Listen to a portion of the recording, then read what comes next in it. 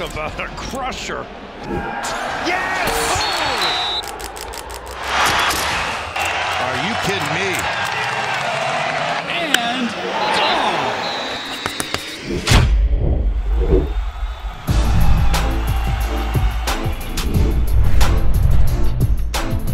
Welcome back to the Schoolyard Sports Lane Frank podcast. I'll notice this podcast, Lane Frank. We're not in episode number 24. We're 24 episodes through. There's a lot to get through. Spring training is starting in the MLB. College basketball is heating up. The NBA, it's just been insane as of late. And so much more. So stay tuned for Schoolyard Sports Lane Frank episode number 24. It's going to be a good one. Stay tuned.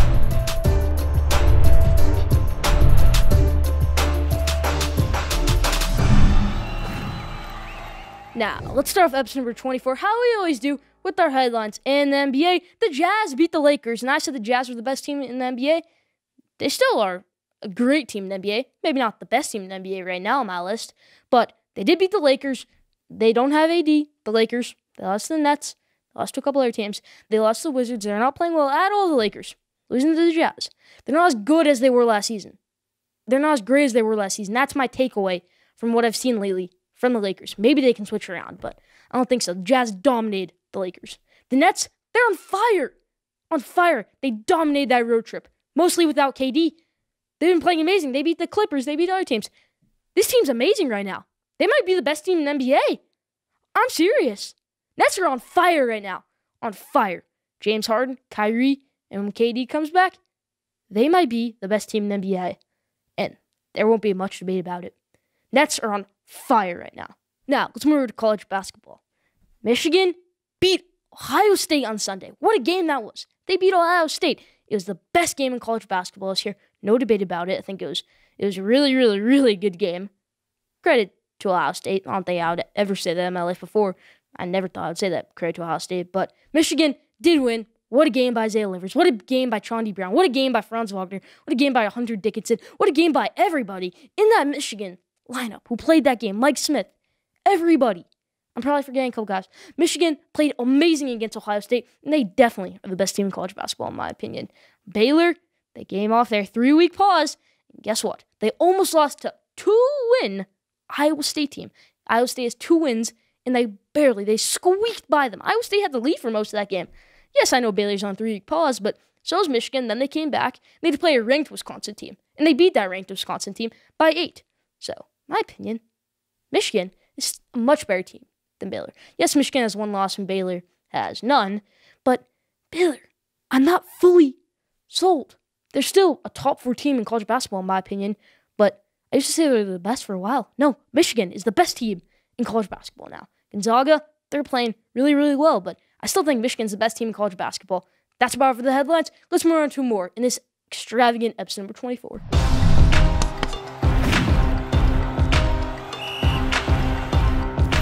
Now, the Knicks, they invited fans back. They had 2,000 fans for their first game on Tuesday against the Warriors. And I actually went to that game. That's why this episode's later in the week. It's not on our regularly scheduled Thursday release date. But I went to that Knicks game, Knicks-Warriors. And it wasn't as bad as I thought it would be. I mean, it was awesome going to a game. There wasn't many, you had to wear a mask the whole time, but that wasn't a big issue.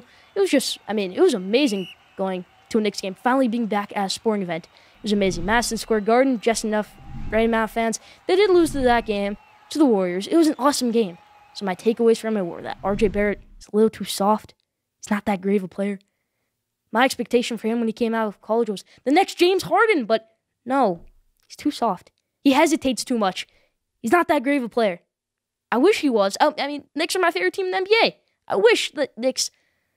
the Knicks are probably going to end up being a playoff team this year, and I'm so excited about it, but they're probably going to be a first-round exit because RJ Barrett isn't that great as they expect him to be. Julius Randle made the All-Star team that night. Everyone was going crazy. It was awesome. They were giving him an MVP chance, even when he got ejected at the end. It was an awesome game, but just RJ Barrett did not play well at all. Another thing was Steph Curry's absolutely amazing, just insane. It was like every shot would go in for him. And then the Knicks, the officiating was not as great as I thought. It wasn't good at all. Thibodeau was really mad at them, got a tech. Julius Randle got ejected, lost a challenge. It wasn't a great game for the Knicks, but they had a lot of opportunities, a lot of missed layups. Emmanuel Quickley was terrible in that game. Julius Randle didn't have his greatest game. Derrick Rose actually played well, which I was happy about, to see Derrick Rose playing well, but just the Knicks, couldn't close it out. They lost by 8. It wasn't a great game for the Knicks, but it was just awesome. Going to a Knicks game, going to Madison Square Garden. The first game back with fans. It was awesome. I mean, I'm glad sporting fans are finally coming back. It was amazing to see just the right amount of fans, but I went to the Knicks game, and it was awesome. Those are my takeaways from it, and leave your thoughts in the comment section. Now, top 5, and today's a good top 5. My top 5 bowl predictions for the NFL offseason. I haven't done bowl predictions what seems like forever. I think the last time I did it was bowl predictions for the NBA Finals. But these are my top 5 predictions for the NFL offseason. Number 5, Marcus Mariota will get traded to the Patriots. Josh McDaniels, Bill Belichick, they want another dual-threat quarterback not named Cam Newton. They want a mobile guy. They want a guy who can also sling it down the field. Marcus Mariota played 1 game this year, and he was incredible, and he didn't even play the full game. They lost that game, but he threw for 300 yards. He ran for a lot of yards. He played well. They're going to probably trade him to the Raiders. They have Derek Carr. I don't think they're going to trade Derek Carr. I think they're going to trade Marcus Mariota. And I think Bill Belichick, Josh McDaniels, they want Marcus Mariota as their next quarterback. And that's number 5, bowl prediction this NFL offseason. Number 4, Allen Robinson goes to the Ravens. You know, Bears might franchise tag him. They might. But then he's going to hold out maybe. Maybe they're going to trade him. Maybe something crazy's going to happen. Maybe they're going to let him walk in free agency. But I think when it's all said and done, he's going to end up being a Baltimore Raven. Number 3, the Buccaneers lose. You know, they got a lot of free agents this offseason. They got a lot of them. I think they lose Chris Godwin and Levante David in free agency. I don't think Chris Godwin, he kind of wants to go back, but he also wants to get his money. He might want to go to the Dolphins. He might want to go to another team. I think he walks, and so do I think Levante David. I think they both leave in free agency. Really, really would be terrible for the Bucs, but I still do think that they would be a great team next year, even if this did happen. But Brady would lose another target, and that defense would lose another amazing player. Let's move on to number 2. Deshaun Watson gets traded to the Carolina Panthers. He's going to get traded. He will. He definitely will. And the Panthers want him the most. They're clearing cap space. They're trying to trade Teddy Bridgewater. Teddy Bridgewater, I mean, he unfollowed them on Instagram. He's not happy with them at all. Teddy Bridgewater did not live up to my expectations this season. And I was a little bit wrong. A couple months ago, we did a segment, should these NFL teams draft a quarterback or should they stick with their own? And I said, stick with Teddy Bridgewater. But no, Teddy Bridgewater, throughout the season, he just regressed so much. He just went so downhill. Really, really downhill. They need a new quarterback, and I think that new quarterback will be Deshaun Watson. That's my number 2 bold prediction this offseason. You're saying Deshaun Watson getting traded isn't the number 1 boldest prediction this offseason? No, it is not. It is not. My number 1 bold prediction for this offseason is that Russell Wilson will get traded to the Bears. Call me a clown, call me whatever. He's going to get traded. I think he's going to get traded to the Bears. Nobody in the world thinks he's going to get traded. Nobody. A couple reports coming out this week that, he's frustrated with them. He's mad with them. He's not going to demand a trade, but he does have a list of teams, and the Bears are one of those list of teams. He's going to get traded to the Chicago Bears. All right? I think when it's all said and done, this NFL offseason, we're going to be saying Russell Wilson is a Chicago Bear. They're going to have to get rid of Allen Robinson, clear up some cap space. This would be amazing. Russell Wilson on the Bears. That run game. That improving O-line. Cole Kmet is their tight end. Darnell Mooney, wide receiver. They've got a lot of good pieces. That defense. This would be amazing. My number 1 bold prediction for this offseason is that Russell Wilson gets traded to the Chicago Bears. That's about for top 5. Leave your top 5 bold predictions for the offseason in the comment section. Those are mine. Still more to come on the episode number 24.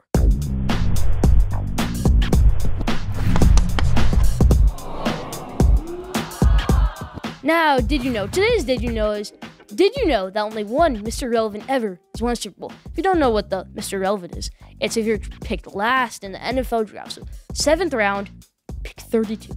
Pick 32 of the 7th round. Nobody's ever won the Super Bowl. That spot. Except for Ryan Suckup, the Buccaneers kicker this year. He's the first Mr. Irrelevant ever to win a Super Bowl. That's crazy. I mean, you'd think before maybe somebody like on a good team, just a bench warmer, but no. Ryan Suckup was a starter on that Bucs team. He was the kicker, and he won a Super Bowl. Did you know that? Leave that in the comment section. That's about for Did You Know this week.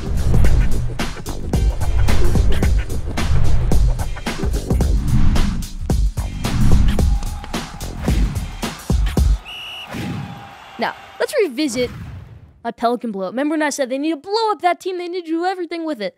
And they blew that huge lead to the Suns. They did come back against the Celtics, and they did come back against the Pistons, but that's the Pistons. So let's revisit that Pelican blow up. And I want to give you what I think the Pelican starting five should look like. I think at point guard, it should be Kyra Lewis Jr. Trade Lonzo Ball. I know he's playing better, but trade Lonzo Ball. Put Kyra Lewis in that lineup. Kyra Lewis is the next De'Aaron Fox, in my opinion. He's amazing. Lonzo Ball, yeah, he's having a couple good games. Okay. He's having a couple good games. And the trade rumors start to die down. Then he shoots 0 of 10 the next game. Just trade him. Trade him to my Knicks. I'd love that. Trade him to the Clippers. Trade him to any team.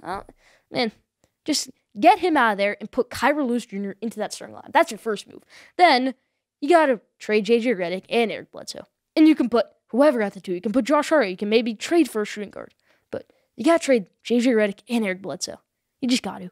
Eric Bledsoe's having a terrible year, so is J.J. Redick isn't playing that great. They need to change the scenery. Plug whoever at the two.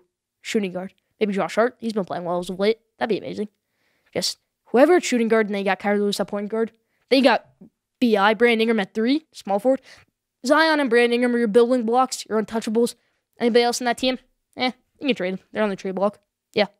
Brandon Ingram and Zion. Those are your building blocks. So Zion at the 4, Brandon Ingram at the 5. And then guess who's going to be the center? Who I think the center should be. Go after Andre Drummond. Trade Steven Adams, all right? The Steven Adams trade, you got him this offseason. Oh, yeah. We're going to be a great team. We got Eric Bledsoe. We got Lonzo Ball. We got Zion. We got Brandon Ingram. We got Steven Adams. They're one of the worst teams in the Western Conference right now.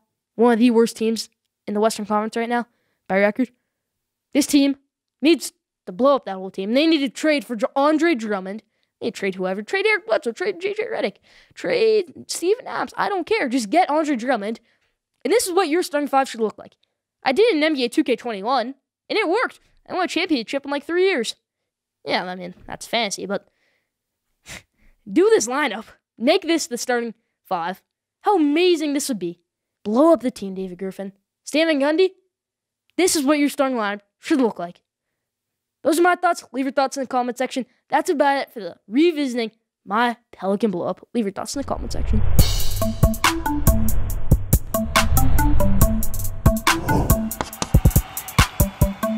Let's jump into the rundown, NBA rundown. So, the Nets, like I said in the headlines, they might be the best team in the NBA. All right, I'm serious. Probably right now what my list would look like would be 1 Jazz, 2 Nets, 3 Lakers, 4 Sixers, and then maybe like 5 Clippers. I don't know, I'm probably forgetting a couple teams, but the NBA this year is stacked. It is every year, but the Nets are insane this year. Insane, all right? They are going to be the best team in the NBA when KD comes back. They're on a huge winning streak. This team is the second best team in the NBA, and they'll probably be the best team in the NBA very, very soon. The Jazz, all right, they're the Jazz. It's going to be a second round elimination. It's going to be a conference finals elimination. They're not going to make the finals, all right? You think the Jazz will make the finals? Swipe off this video right now. Swipe off it. Jazz are not going to make the finals. Nets will, though. And maybe the Lakers when AD comes back. Maybe the Clippers. Maybe the Sixers. I don't know. But Nets right now are on fire. And they're playing as one of the best teams in the NBA. The Lakers, like I said, not as good as they were last year. But they can maybe get some things going. Maybe make a couple trades before the deadline. That'd be good. Make a lot of trades. Try and get a better point guard. I know Dennis Schroeder's out right now. Anthony Davis is out. Just when all of them come back, I think this team will be solid again. They'll be good again. They're not the best team in the Western Conference, but maybe not the best team record-wise, but best overall team? I think so.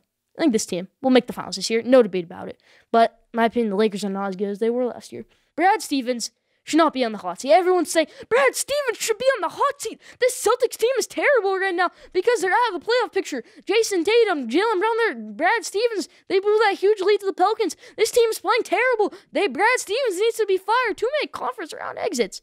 Don't fire Brad Stevens. Don't put Brad Stevens on the hot seat. Brad Stevens may be one of the best coaches in the NBA. Call me crazy. I really don't care. Brad Stevens is amazing. A good coach.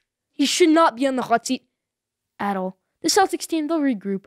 They'll get like the 6th seed or something, but then they'll make a deep run in the playoffs. They will. Don't worry, Celtics fans. Jason Tatum, Jaylen Brown. They have it taken care of. They better, because I've been so high on the Celtics team. Remember when I said they were the second best team in the NBA? they're not the top 5 team in the NBA, maybe not even top 10. Some could argue not top 15. But this Celtics team, they'll get things going again. Brad Stevens, he's a good coach. He shouldn't be on the hot seat at all. That's about for the rundown in the NBA. Leave your thoughts in the comment section.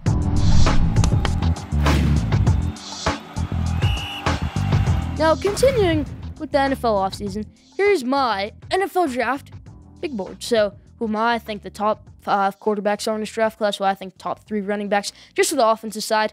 What is the defensive side of the ball? Maybe in a few episodes down the way, but right here, my big board, the offensive side, top players at each position. So, let's get into it. Number 1, quarterbacks. Trevor Lawrence. All right, no explanation needed. Enough said. Trevor Lawrence is the best quarterback this draft class. Number 2, Zach Wilson. Not much to be said there either. Number 3, here's where I'm going to shock a couple of people. Mac Jones. All right, Mac Jones. Next Joe Burrow, my opinion. Maybe a little bit less mobile than Joe Burrow, but he's a lot more accurate than Joe Burrow. People say Tua. People say Mac Jones. He's only good because he had a good receiving core. Tua had a better one, I hope people know. Tua had Jerry Jeudy. Tua had Henry Ruggs. Tua had Calvin Ridley for 1 year. He had a bunch of players. Mac Jones, he had Jalen Waddle, Tua. Mac Jones just had John Mechie, Devontae Smith, and Jalen Waddle. Great receiving core, but Jerry Jeudy, Henry Ruggs, Jalen Waddle, probably take that over that receiving core. Tua had a better one. People trash Mac Jones. Mac Jones is the 3rd best quarterback in this draft class. Don't be about it. Let's move to running backs now. Number 1, Najee Harris, the best running back in this draft class. Number 2, Travis Etienne, good running back. Had a really good year this year. 2nd best running back in this draft class. Number 3, I might shock a couple people here. Chuba Hubbard. He opted out of the season midway through the year.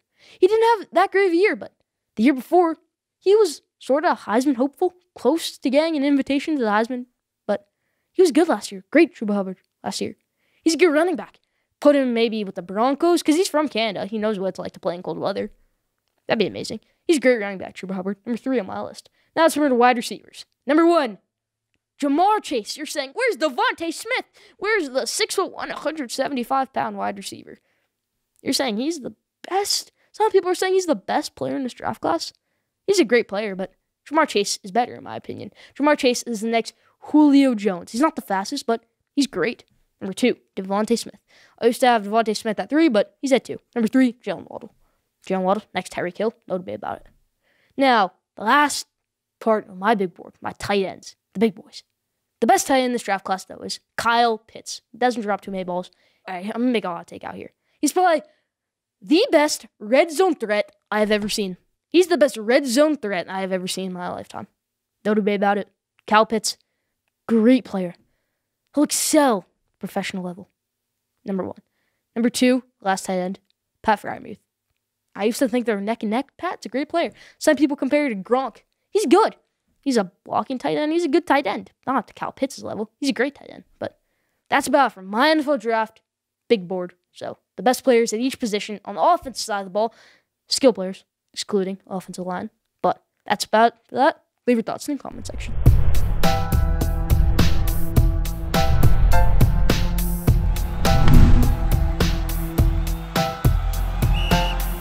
Now, we all know Carson Wentz got traded to the Colts. Seems like old news by now, but I haven't had a chance to talk about an episode yet. So let's give my Eagles-Colts Carson Wentz trade grades. I'm going to give the Eagles a B. My instant trade grade that I put on Instagram was a C. A C for the Eagles. But I go into some things. I have time to think about it. It's a B, all right? You get a first-round pick. You get a second-round pick that's probably going to turn into a first. You get a third-round pick. But you get rid of Carson Wentz. You get a first-round pick for next year. You get a third-round pick you can use on a wide receiver if Howie Roseman doesn't screw it up. But I liked Carson Wentz a lot more than I liked Jalen Hurts. Jalen Hurts could be a great player someday, but Carson Wentz could be better, in my opinion. This is a great deal for the Colts. I'm going to give the Colts an A-. The potential to shoot up to an A+. Frank Reich. In that system, it's amazing, Carson Wentz. With those receivers, Michael Pittman Jr., Zach Pascal, Paris Campbell, T.Y. Hilton, they're going to be great next year. They might make the Super Bowl. I mean, AFC, it's going to be hard, but Carson Wentz is going to have a great year next year. He's going to throw 36 touchdowns, and he's going to throw 13 interceptions. He's going to have almost career year. He's going to have a great year, Carson Wentz, in my opinion. A great year. I'm going to give the Colts an A-. What a deal this is for the Colts. No debate about it. Those are my trade grades. Leave your trade grade in the comment section. What are you going to give the Eagles? What are you going to give to the Colts? Do you think Jalen Hurts is a better player than Carson Wentz? Do you think Carson Wentz is better than Jalen Hurts? Leave that in the comment section.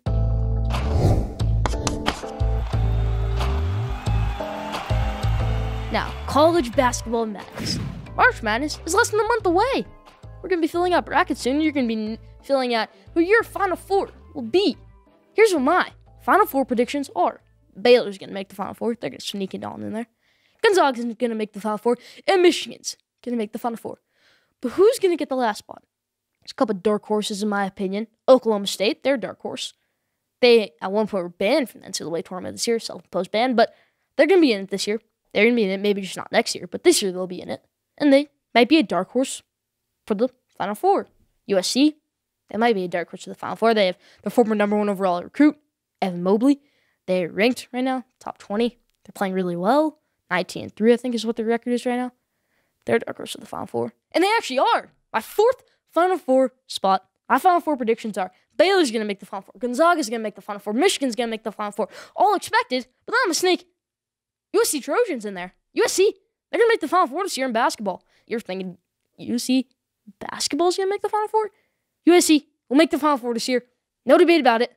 That's my Final Four predictions. Leave your Final Four predictions in the comment section. Those are mine.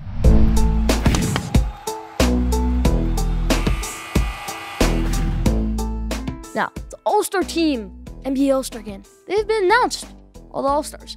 And every year, there's always a lot of snubs. A lot of people are saying Devin Booker, but Devin Booker snuck in. He took Anthony Davis' spot.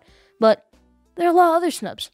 So let's jump into my NBA All-Star, who I think got snubbed from the NBA All-Star game. Trae Young, easily. The game's in Atlanta. He's on the Hawks. He's had insane numbers this year, but he's not a fan favorite. A lot of people love him. That's probably why he didn't get in. So that stings, not to get into the All-Star game when it's in your own city and you have an amazing season. And definitely stings.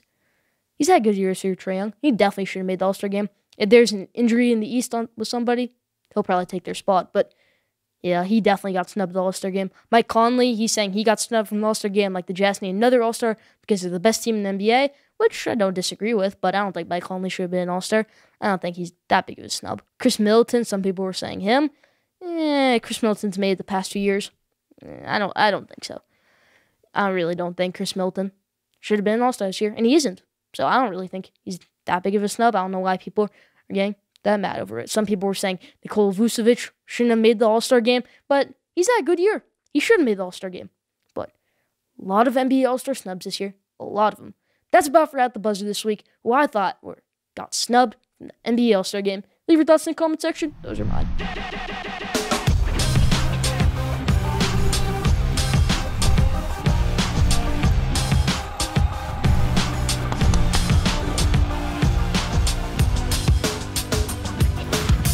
Now, question of the day. The best for last. Today's question of the day is, where will Cam Newton end up next year?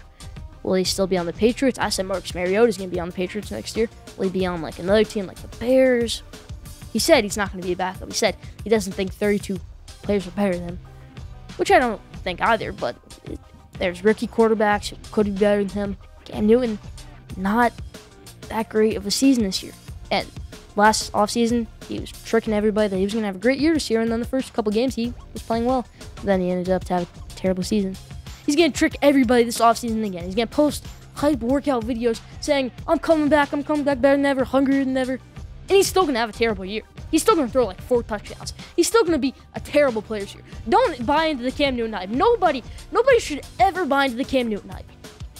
Michigan's quarterback this year, Joe Milton. People were comparing him to Cam Newton. And I actually agree with that comparison now. Their first game, they had great games. And then they were terrible for the rest of the season. Don't ever buy into Cam Newton hype. Don't ever buy into the Cam Newton hype. Ever. Ever. Cam Newton will have a terrible season next year. He does not deserve to be a starting quarterback, in my opinion. No debate about it. That's about for the question of the day. Where do you think Cam Newton will end up next season? That's the question of the day. That's about for Schoolyard Sports with Lane Frank, episode 24. Thank you for tuning in. Follow Schoolyard Sports on Instagram at Schoolyard Sports. Follow Schoolyard Sports on Twitter at Schoolyard Sport. Follow DV Podcast, the best podcast producers in the game, Instagram at DV Podcast. And stay tuned for the best sports content in the world.